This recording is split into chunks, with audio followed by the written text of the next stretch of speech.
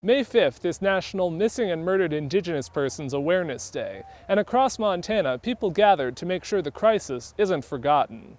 On Wednesday morning, a small group of people gathered on the downtown Helena walking mall to smudge the streets. Smudging is a traditional ceremony for cleansing and purification. They burned bundles of sage and sweetgrass, spread the smoke, and held prayers. Get rid of the negative and fill it with positive energy and positive vibes and positive people, and pray for those that are struggling or missing or murdered, and those that are still suffering, that they can be reunited with us. Smudge the Streets events were also held in Billings and Great Falls Wednesday, and organizers hope to continue them on a regular basis. In the afternoon, state and tribal leaders and family members of missing and murdered people met in front of the Montana State Capitol.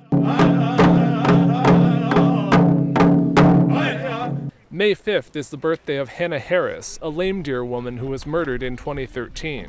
Her mother, Melinda, was among those who spoke. We, the Harris family, know that nothing will replace the loss of our beloved Hannah, but in organizing to create these changes needed, we must work together.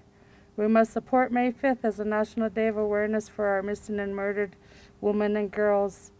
We are all aware of how large this problem is for all Native women.